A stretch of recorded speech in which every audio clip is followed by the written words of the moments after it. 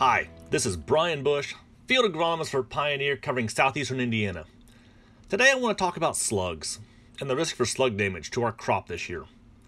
The planting season really has not started yet with our continued wet weather, but farmers are scouting fields and finding enough slugs to be worried.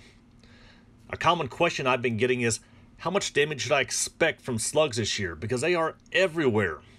Short answer, I am really not worried about slugs in 2019. Longer answer, slugs create the greatest damage when the crop has emerged from the soil and we get extended cool and wet weather. Think back to early May 2017. But conversely, if the crop has not yet emerged, slugs cannot hurt us. We are wet now. So why am I not concerned? Well, there are very few fields that are planted, let alone emerged. When we are able to plant, the soil will be drier and likely warmer. This warmer and drier weather will drive the slugs below ground, but will also promote quicker plant growth. So our plants are likely to outgrow the slug feeding that would be disastrous in a cooler and wetter period. Even though you are finding slugs in your fields today, do not worry about those same slugs affecting your crop this year.